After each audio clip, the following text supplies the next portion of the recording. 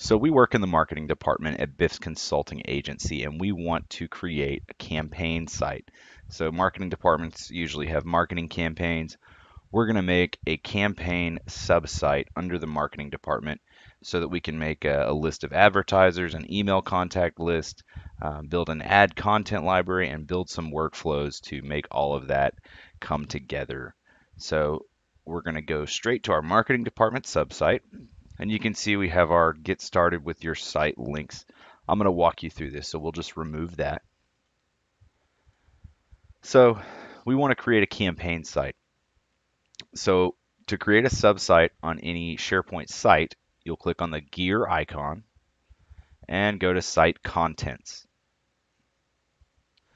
When you get to this page, the Site Contents page, you'll go down and click New Sub-Site. And we'll enter in a title for this site. Now this is going to be a marketing campaign, so we'll call it Campaign,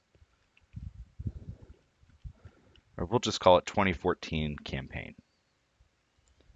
And we'll call the subsite Campaign in the URL. I hope I'm spelling this right.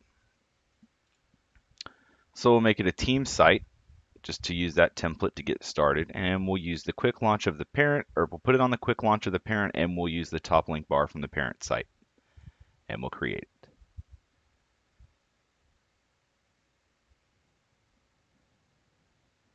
Okay, so here's our campaign site.